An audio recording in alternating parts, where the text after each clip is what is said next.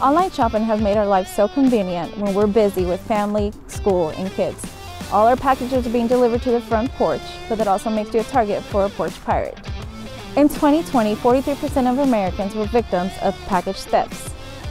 Package theft is a crime of opportunity. It can take just a few seconds for a thief driving around to see a package on your doorstep, run up, grab it, and be gone. In 2020, the average package theft cost victims $136. The Meadows Place Police Department has a few recommendations to help you prevent becoming the victim of a package theft.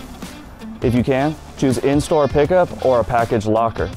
Create online accounts with your delivery partners such as USPS, FedEx, and UPS. These online accounts enable you to track and manage your delivery preferences, such as when and where you want your package left.